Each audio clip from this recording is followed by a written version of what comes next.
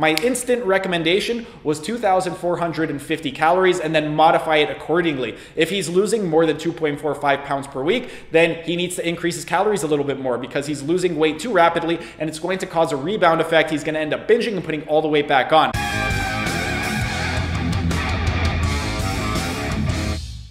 Hey everyone, thanks for tuning in. Steven here with Team Euphoric, and today I'm going to be explaining to you why things like MyFitnessPal and other online TDEE calculators are completely inaccurate and should not be trusted.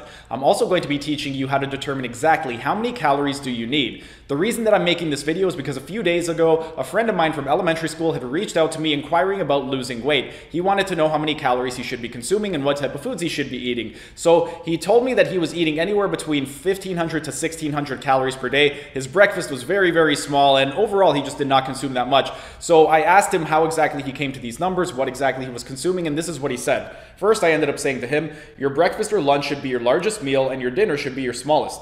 1,500 is very low. How much do you weigh? And he responded, 245 pounds. MyFitnessPal says 1,760 calories per day. Now, this is incredibly low for somebody who weighs 245 pounds. And one of the problems is a lot of people, when they try to lose weight, they will tend to drastically cut their calories because they want to lose weight as quickly as possible. What happens is when you decrease your calories by a significant amount, you're going to end up decreasing your BMR, which is your basal metabolic rate, which is the amount of calories that your body burns at rest throughout the day. And you're also going to decrease your NEAT calories, or your non-exercise activity thermogenesis. Those are all the little micro movements that you do throughout the day that don't count as exercise but are still movement and still burn calories. Things like brushing your teeth, waving your hands around, walking around, all those types of activities. Now, another thing when you end up decreasing your calories substantially is you are going to have increased levels of the hormone ghrelin. If you recall, ghrelin is your hunger hormone, and when it's elevated, it is going to cause you to crave high calorie dense foods, and it's also going to lead to poor decision making, as increased levels of ghrelin have been linked to poor decision making. So you're going to be much more likely to go out and do something like binge on some foods. Now, in terms of avoiding this, one of the things that you want to do is determine how many calories do you actually need, and you want to get into a very specific window to make sure that you're not cutting your calories by too much. In order to determine how many calories that you need, I'm going to be teaching you two different methods. This first one, it's going to be a little bit more time consuming, it requires a little bit more effort, more time, and it's going to be a little bit more math involved. Whereas the second method, it's much easier, it's pretty much idiot proof. So if you want to skip ahead to that one, the timestamp is going to be in the description section and you could skip ahead. But with regard to this first method, the very first things you want to do when determining how many calories do you need is you want to determine your TDEE, which is your total daily energy expenditure, which is the total amount of calories that you burn throughout the day. In order to determine your TDEE, there's going to be no way to determine it for 100% accuracy. There's going to be some trial and error involved, but one of the ways that you can determine it, if you are a very sedentary individual, just multiply your body weight by 12 to 14, and that'll give you an estimate of your total daily energy expenditure. If you're moderately active, you're going to multiply your body weight by 14 to 16, and that's going to give you a rough estimate. And then lastly, if you're very active, you are going to multiply your body weight by 16 to 18, and that will give you the total calories that you need to be at maintenance. Now, one of the things worth noting is this is going to be your body weight in pounds. If you are weighing yourself in kilograms, you're going to have to do a little bit of conversion, but your body weight in pounds times those numbers will give you an estimate. Remember, this is an estimate, it's not guaranteed, of your total daily energy expenditure. Once you have determined your total daily energy expenditure, the next thing that you want to do is determine your goal. Is it your goal to lose weight, maintain your weight, or is it your goal to gain some weight? Because at the end of the day, it's going to come down to calories in versus calories out. There's absolutely no way around that. If you're in a caloric deficit, you're going to lose weight. If you're in a caloric surplus, you're going to gain weight. And if the amount of calories that you take in is equal to that of your total daily energy expenditure, then your weight is going to stay exactly the same. So you want to weigh yourself on a regular basis for a few days just to determine what your weight is. And then you want to multiply it by those numbers. Once you determine your goal, stick to those maintenance calories. If you find that your weight is continually increasing, then you haven't really found your maintenance calories. You're actually in a surplus, you're going to want to decrease it. If you find that your weight is continually decreasing, then once again, you are not at your maintenance calories, you're actually in a caloric deficit, so you're going to want to increase it. Once you find that your weight is consistently staying the same over the period of 1 or 2 weeks, then congratulations, you found your maintenance calories. Now you can actually start to determine how many calories do you need to cut back on or add in depending on your goal. Now, with regard to this right over here, one of the things that's going to be very important to note is that there are roughly roughly 3,500 calories in 1 pound of fat. So if you want to lose 1 pound of fat per week, you are going to have to be in a 3,500 calorie deficit over the course of 1 week. 3,500, you divide that by 7 days in a week, that's going to give you a 500 calorie deficit per day. But that is how you determine how many calories you actually need. Now,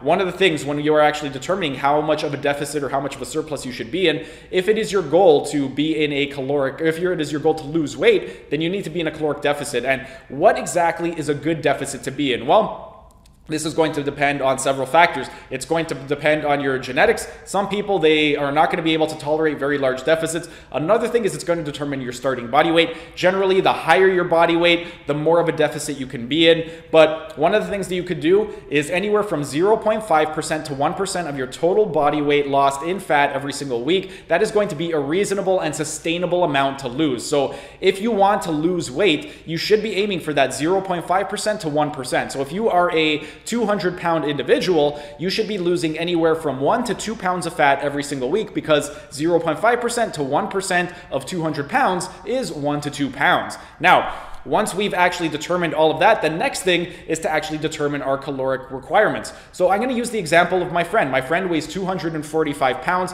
So 245 pounds times 12 to 14, because he's a sedentary individual, equals 2,940 to 3,430 calories. That is his maintenance, or at least that's going to be an estimate of what his maintenance are. So he can do that for a week or two, measure his weight on a regular basis, and if he finds that by consuming around 3,000 calories, which is right in that window, if he is able to maintain his weight on 3,000 calories over the course of a couple of weeks, then he knows that he's at his maintenance calories. The next step is to actually determine his deficit. With regard to the deficit, we know that 0.5% to 1% is going to be very sustainable in the long run, and it's not going to cause things like ghrelin to elevate and things like going out on binges. So 0.5% to 1% of 245 pounds is going to be 1.225 pounds to 2.45 pounds. So that is how much weight he should be losing in the beginning. If he's losing more than 2.45 pounds, then it's not going to be sustainable long term. Chances are he's going to go out on a binge and he's going to backtrack and end up losing the progress that he made. So ideally for this individual, 1.225 pounds to 2.45 pounds of fat every single week is what he can expect to lose and make it sustainable. Now that we know that that is the actual goal of how much weight to lose, how much of a deficit will that equate to? Well, 1.225 times 3,500, which is the amount of calories in 1 pound of fat, is going to be equal to 4,287.5 calories. So 4,287.5 calories over the course of 7 days. If you divide that by 7, that is going to give us 612.5 calories. So he should be in a deficit of 612.5 calories per day on the low end. On the high end, if he is somebody who is able to tolerate it, then 2.45 pounds of fat, you multiply that by 3,500 calories, that's going to give us 8,575 calories. That is going to be the calorie requirements to end up burning 2.45 pounds of fat per week. Now, if we divide that 8,575 divided by 7, which is the number of days in a week, then that will give us 1,225 calorie deficit every single day. Now, in terms of the calorie requirements, we know that the actual the maintenance calories was roughly around 3,000, assuming that 3,000 he was able to maintain his weight. So 3,000 minus 612.5 and 3,000 minus 1,225 is going to give us a caloric requirement of anywhere from 1,775 calories to 2,387.5 calories. So he would continue to do that. If he finds that 2,387.5 calories is pretty easy, he's able to do it fairly without any real difficulty, then he can start to lower it more and more. If he gets down to 1,775 and he finds that it's too difficult, that he's constantly hungry, he's craving a lot of food, he's binging at night, then that's too big of a deficit, he needs to go up a little bit. But generally, that 1,775 to 2,387.5 should be the target for this specific individual. Again, this is a 245-pound individual who's fairly sedentary. If you are somebody who's 150 pounds, then yeah, that might be too much. But for this individual, that would be an appropriate amount. That is the little bit more difficult way. If you want to determine your caloric requirements the easy way, this one is pretty much idiot-proof. All you need to do is multiply your body weight by 10. That is going to give you a rough estimate. So what you do, let's say you're 150 pounds. 150 times 10 is 1,500 calories. So 1,500 calories should be your target. If you find that on 1,500 calories, you're very, very hungry, you're binging at night, then bump it up a little bit. If you find that with 1,500 calories, you're satiated and you're not really craving any foods, then that's good, keep it up. In terms of another way that you could use this, let's say you multiply your body weight by 10, that gives us 1,500 calories.